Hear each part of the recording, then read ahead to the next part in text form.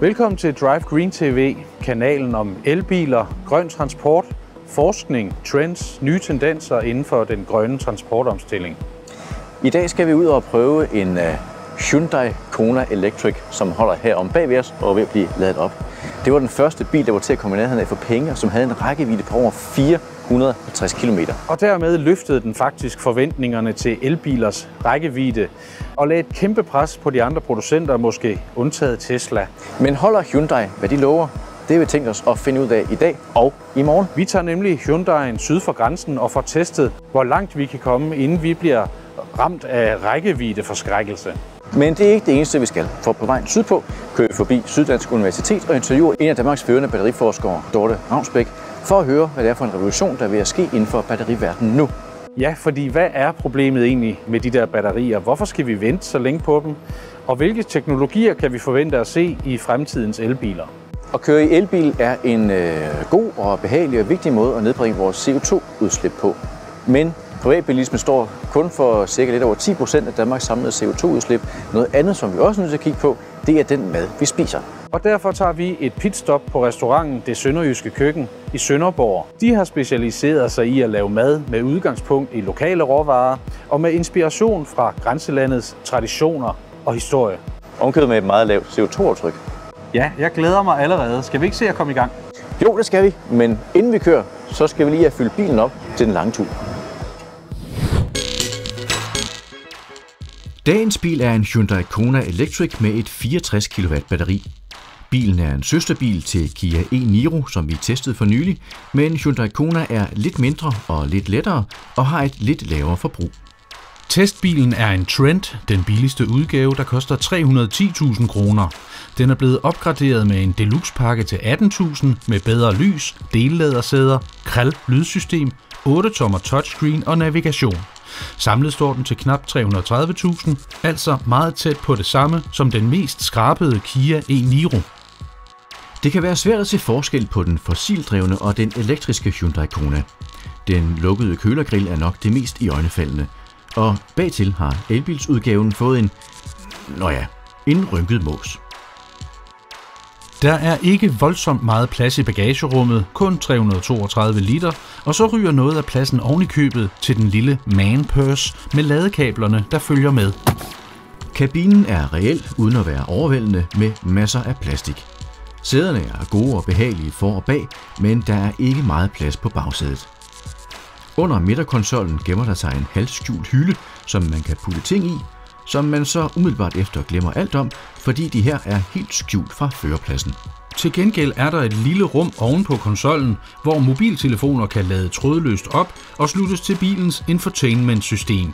Hvor Kia arbejder med drejeknapper som gearvælgere, har Hyundai Kona fået trykknapper, hvilket kræver en del tilvænning. Alt i alt er Kona Electric på godt og ondt som en typisk kompakt crossover, højbenet og mindre indvendig, end man skulle tro. Men det er heller ikke det, der er det interessante ved den. Det er rækkevidden. Fuldt opladet påstår bilen selv, at den kan køre 457 km. Og for at teste om det passer, tager vi den på langfart. Vi kører sydpå mod Tyskland af de sydvestjyske landeveje over Møgeltønder og grænsen ved Aventoft. Endestationen er Tønning ved Ejderens munding, der indtil 1864 var den sydligste grænse for det danske rigsfællesskab. I morgen kører vi hjem af Autobahn og E45 for at se, hvor meget batterierne mister ved at køre ved høj fart over en længere strækning. Undervejs bliver der god tid til at lære bilen bedre at kende, især da vi forlader motorvejen og begiver os ud i det sønderjyske landskab. Nu er vi kommet til Sønderjylland, og vi er drejet fra E45, og vi er ude på en af de små veje her. Lidt vest for Haderslev, og kører bagved en klassisk sønderjysk dobbeltdækket traktor. Han har store dæk på. Ja. Det har vi ikke. Nej, og det kan vi mærke, når vi accelererer. Ja, så bliver det altså lidt levende. Lige om lidt så finder vi ud af, om vi kan accelerere forbi ham. Ja. Sådan. Ja. Jo, det kan godt. Sådan. Så er vi oppe på 80. Også det fungerer fuldstændig ligesom i Kia. Ja. E-Niro.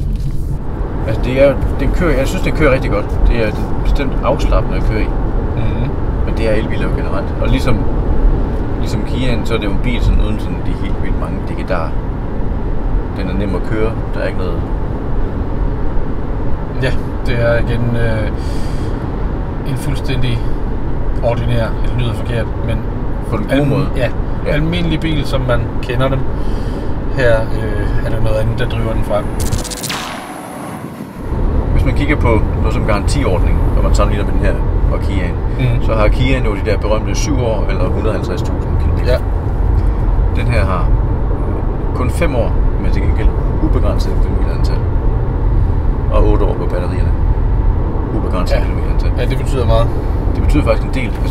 Hvis du bare kører over 25.000 om året, så bruger man det op garantien meget hurtigt. Ja, så har du ikke 7 år.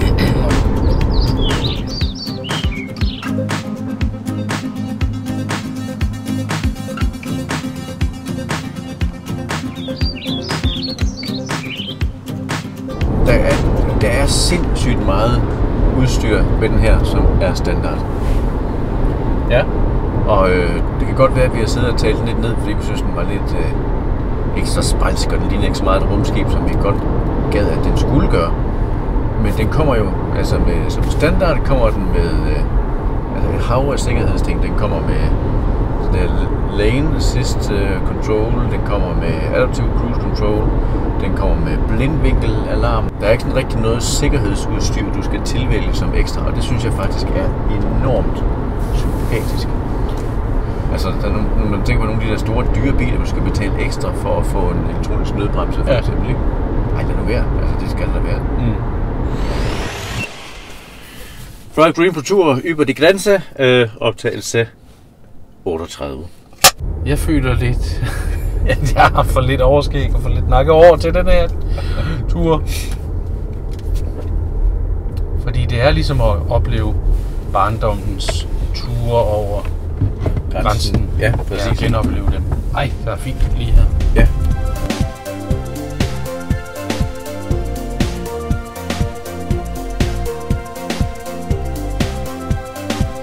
Nu kører vi Hyundai i et andet land. På den tyske side af grænsen ser vi nærmere på de 2 kontakter på bagsiden af rattet. Med dem kan man justere, hvor meget energi bilen skal regenerere, når man slipper speederen. Har du lagt mærke til, at man faktisk kan følge med i, hvor meget strøm man regenererer, altså til hvor meget ekstra kørsel? Det er super fedt. Så bliver det pludselig en sport. Nu slipper jeg ganske almindelig speederen her på level 2 autogenerering, regenerering. Og vi har nu tjent 200 meter, og vi når 300 meters kørsel. Men hvis vi så lige får lidt fart på igen, og så gør det ved at holde flappy paddle inde, så tager den rigtig meget ved.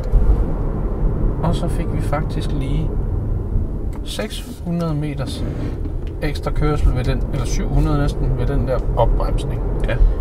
Og hvis man forestiller sig, at vi kører på motorvej med 130, og så tager fat i flappy paddle og bruger den som bremse, men så kan man virkelig tjene en masse ind. Ja. Nu tror jeg lige godt, vi er der. Hotel Miramar, ja. Men hvor kan vi parkere? Efter 205 km på både motorvej og landevej triller vi ind til laderen foran hotellet i Tønning. Utroligt nok har vi stadig 258 km tilbage i batterierne, 6 km mere end bilen anslog, da vi startede. Der er altså mere energi tilbage i Konaen, end der er i de 2 journalister. Ja. Så kom vi til Tønning. Så langt så godt. I en elbil. Og vi fandt en ladesøjle. Det gjorde vi også på hotellet. Det var faktisk meget fedt, at man kan planlægge hjemmefra, at man skal lade sin bil op. Ja. Og at der faktisk var et stik, der passede, og det virkede. Det var også godt, og det var faktisk dejligt at se på triptælleren og se på, at den havde faktisk ikke brugt mere strøm, end det den sagde, den ville. Nej, det er endnu et thumbs up til pålideligheden i denne her Hyundai. Absolut. Den kunne køres til Tyskland, og endda med en del kilometer tilbage på uret, så ikke noget problem der. Nej. Men det er alligevel, altså det er hårdt, synes jeg. Ja, også afsavnet ved at være væk hjemmefra. Du har ret, så man bliver tørt. Hey! Schöne Bier. Dankeschön. Dankeschön. Super. Tak skal du have. Ja, som vil jeg sige, det er hårdt at være væk hjemmefra. Og det er afsavnet, der må lides, men man gør det jo for den grønne omstillings skyld. Det er jo det, vi gør, ja. Og skal vi så ikke med de flotte ord, Jakob, og tak for dem. Okay. Skål for det. Tak for i dag. Skål. Selv tak. Og nu skal vi lige have det at drikke. Inden vi skal op og sove.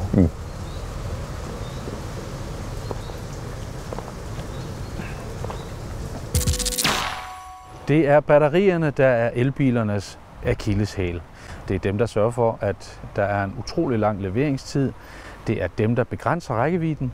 Og så er det også dem, der sætter et kæmpestort CO2-aftryk. Vi har taget en tur til Syddansk Universitet for at interviewe lektor Dorthe Bomholdt Ravnsbæk, for at høre, hvad det egentlig er, der rører sig på batterimarkedet, og hvorfor de er blevet så gode, og hvordan de måske kan blive endnu bedre, forhåbentlig lige om lidt.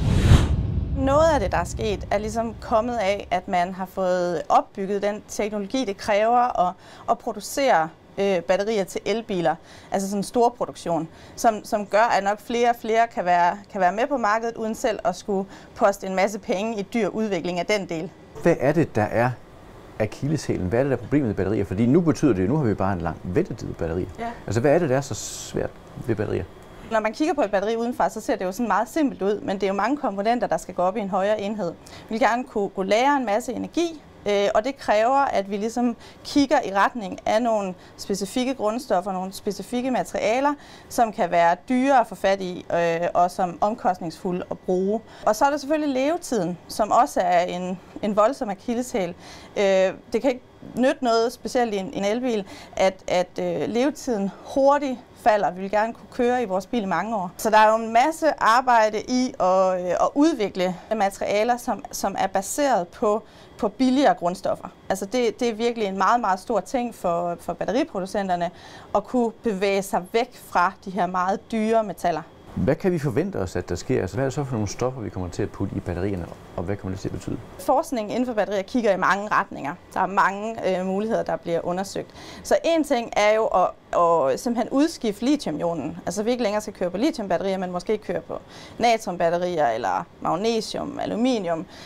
Nogle andre grundstoffer, som der er meget mere af, og som kan give meget billigere batterier. En anden mulighed er så at simpelthen udskifte elektroderne i batteriet med nogle lidt andre teknologier, så det kan være svovlbaserede batterier. Det kunne også være sådan noget som metal-luft-batterier, som ligger langt ude i fremtiden, men som har virkelig potentiale til at give meget, meget høje kapaciteter. Og det kunne også være, at man kunne udskifte den flydende komponent i batteriet, altså elektrolytten, med nogle faste elektrolytter, og derved faktisk lave batterier med samme kapacitet, men mindre volumen og også højere sikkerhed. Og hvor langt ude i fremtiden er den her teknologi? Altså det er jo ikke næste år, det går ud fra. Nej, det er slet ikke næste år. Men 10-15 år kan vi måske begynde at se de her ting kommercielt. Men igen er der først ligesom gennembrud, der tyder på, at de her ting virkelig er holdbare, og der er ordentligt potentiale i dem, så kan det også komme til at gå rigtig stærkt, fordi der bare er så mange penge i at udvikle bedre batterier, og bilproducenterne kaster jo virkelig store summer efter det. Nu sagde du før, at faststof, der vil i hvert fald formentlig 10-15 år ude i fremtiden. Men det er sådan, om 11 år, der er der jo politisk flertal for, at der skal vi begynde at udfase fossil brændstofbiler i Danmark. Er det overhovedet realistisk? Ja, det mener jeg, det er. Men det er klart, at det kan godt komme til at kræve nogle ofre fra os som forbrugere. Altså for eksempel, det er ikke sikkert, at vi kommer til at kunne opnå en elbil, der kan køre lige så langt, som vi er vant til i vores benzinbiler. Jeg vil også sige, at det er nok utopisk at tro, at vi kommer ned i en genopladningstid, der er lige så kort, som vi er vant til fra vores benzinbil osv. Så der er nok nogle ting inde i os, der sådan ligesom skal flytte sig. Men det kan sagtens lade sig gøre.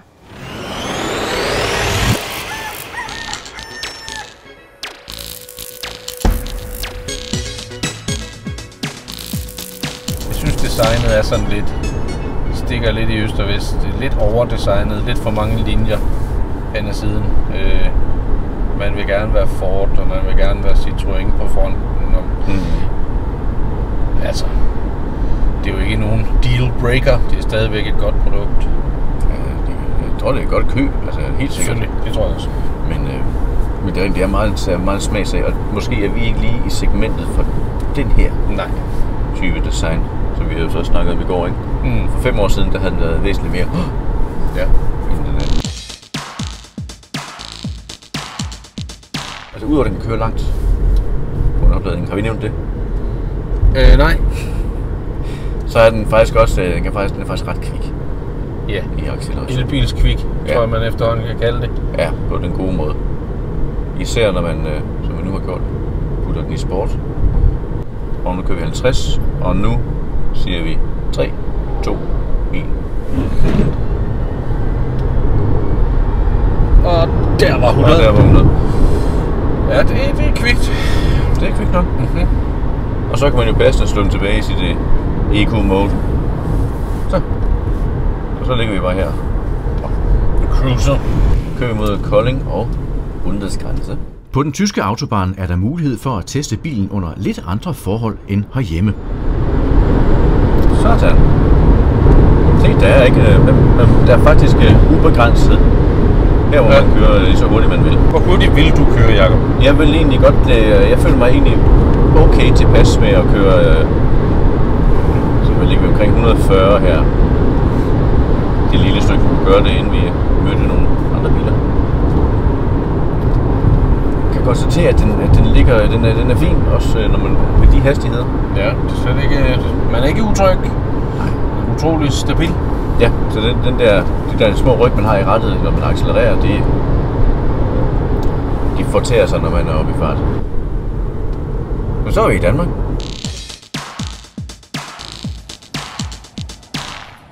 CO2-udledning fra private biler står for 10% af den samlede CO2, vi udleder her i Danmark.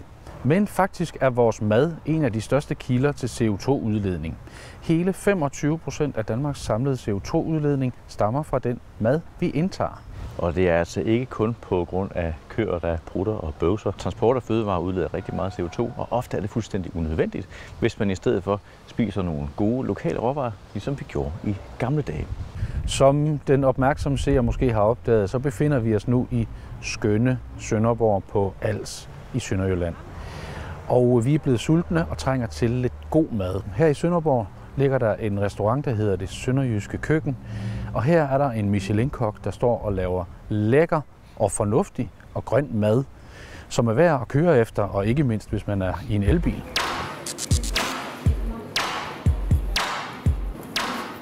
Det Sønderjyske Køkken, det er et sted, der ligesom arbejder rigtig meget med fødevarer og events og undervisning.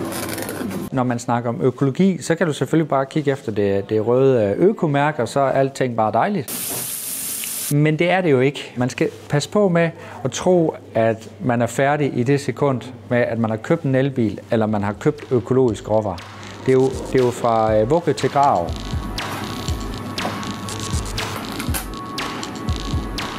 Meningen er jo at holde hus. Og holde hus er jo ikke at smide alting ud og ikke bruge det. Altså, vi har jo kæmpe madspild. Hvis du tager på restauration og plejecentre og sådan noget, så er der jo et madspild på op til 50-60%. Og en almindelig familie i dag smider ud for 7.500 om året. Det gider vi ikke. Derfor så arbejder vi med madspild. Det giver god mening, fordi så skal vi ikke smide så meget ud, men det giver også god økonomi. Og det tænker vi ud ind i det mad, vi laver. At for eksempel pølser, vi køber ud ved den her slagter, jamen den køber ind i sådan nogle lidt mindre størrelser, som vi kan sælge.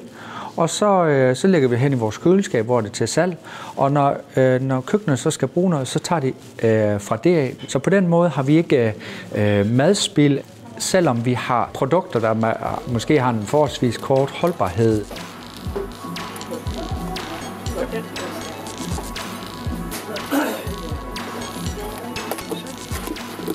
Når du køber en gulerod, så bliver de transporteret hen til et supermarked eller ved vores grossist, og så bliver de transporteret hen til os. Og hvis vi så ikke bruger dem, så er der jo rigtig mange kilo vand og alt muligt, som er blevet brugt. Så uanset om det så er økologi eller ej, eller økologisk eller ej, så har vi jo misbrugt de ressourcer. Så vi prøver at mindske det her spild af ressourcer. Så CO2 for os er ikke det her med, om det er økologisk eller det er alle de her ting. Det handler om, at vi bruger ressourcerne optimalt. Så har vi lidt frokost her. Det I så får her, det er, at vi har lavet sådan 2 gode store salater, I sådan kan tage af med lidt forskellige. Der er både squash og jordskokker og sådan lidt krydderurter, godt med krydderurter heri. Og herover der har vi også rugbrød for eksempel, som måske bliver lidt tørt, kan man skære ud, lave som chips. Det samme med tomaterne. Hvis man ikke gider at bruge skallen, så kan man tage den af, så kan man lige hurtigt lave et par chips ud af det. Så på den måde, så allerede her, der bruger vi nogle af de der madspils og klimavenlige råd. Vi lavede en verdensmåls køkkenskole, hvor at folk fra gaden af kunne komme ind i vores undervisningskøkken, så vi underviste folk, det tog et kvarter. Og så lavede de et lille klimavenligt måltid, sådan en lille salat og nogle grøntsagsboller. Og så var der mange mænd, der sagde, er der ikke noget kød i det der? Og der var jo børn, der så sagde, hvad er det for nogle grøntsager? Og så har vi ramsløgsmayo der har vi gemt nogle af de sidste ramsløg, som vi har plukket ude ved Ankelsøer. Her på Als. På tallerkenen har vi lidt laksetatar, lidt med lidt tun. Klimaaftrykket for fisk er jo lidt mindre, end hvis vi havde rødt kød, ikke? Fantastisk. Det ser virkelig godt ud. Tak skal du have. Tusind tak. Alle dem, der var så igennem vores lille klimakøkkenskole, de sagde, at maden smagte godt. Og lige pludselig der, så ændrer det jo folks opfattelse af, hvad mad er. Fordi vi har meget fokus på kød. Det er en fejl.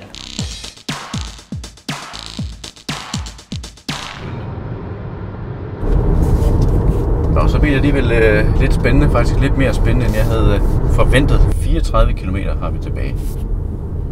Og vi har kørt 309 km op gennem Tyskland og op gennem Jylland. Nu siger den der 33 km faktisk. Wow. Er du urolig, Jacob? En lille bitte... Ej, ja, lidt. Men jeg vil sige, at nu har vi godt nok snakket om, hvor god den var til at holde det, den lovede. Men så vidt jeg husker, stod den på 450, da vi tog afsted i morges. Vi har kørt 310 km, en stor del på autobahn, og motorvej, det skal den have, og vi er 18 km tilbage. Så det vil sige, fra at have 455, så er vi altså nede på at have 328. Hvis der lige pludselig viser sig en eller anden unøjagtighed i instrumenterne eller whatever, ja, så er vi på den. Og vi er også på den, der hedder, hvad nu hvis den der tank er optaget? Hvad nu hvis der holder en anden elbil og tanker? Ja, så må vi selvfølgelig vente. Så skal vi bo på ejer bagnøj. Men det kan jo i princippet blive lang tid. Og det er jo ikke bilens skyld. Det kan man ikke på nogen måde sige, det er. Men det handler jo om infrastruktur. Og det handler om, at vi nu skal ræse hen for at finde et sted med en hurtiglader, fordi hvis vi skulle lade det her op på en eller anden lille 3,5 eller 7 kW lader, så vil det jo tage. Ja, det er jo nat. Det vil tage hele natten. Og nu triller vi på motorvej, og jeg er lidt spændt på, hvor hurtigt vil den begynde at suge nu. Ja. Jeg forestiller mig noget Hans Zimmer-agtig musik. Tror du kan klare det? Jeg kan godt lave nogle trommer. 3, 4.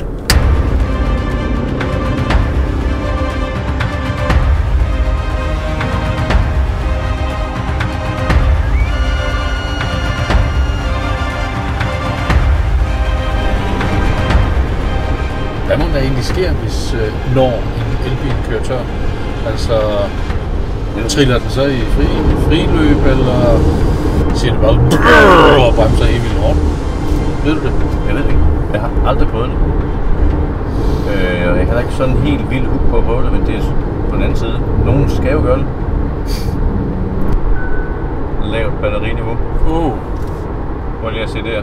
Besøg den nærmeste ladestation her. Ej, ja. Sker det? Kommer vi snart i mål, eller hvad? Vil vi komme hjem? Vi kommer i hvert fald først hjem, når vi har holdt en gedigen frokost. Ja.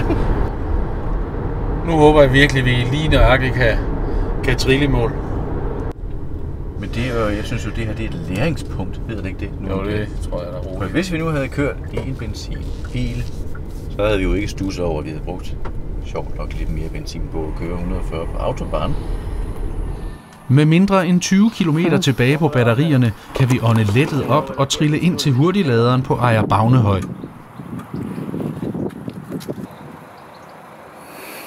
Ja, det var close call. Det var rimelig close call. Tager kun en time. Skål i motorvejskaffe. Nej, når replikkerne sidder i skabet. Ja, endnu en lang, ikke bare en testdag, men jo to lange testdage. Og vores første udlandseventyr.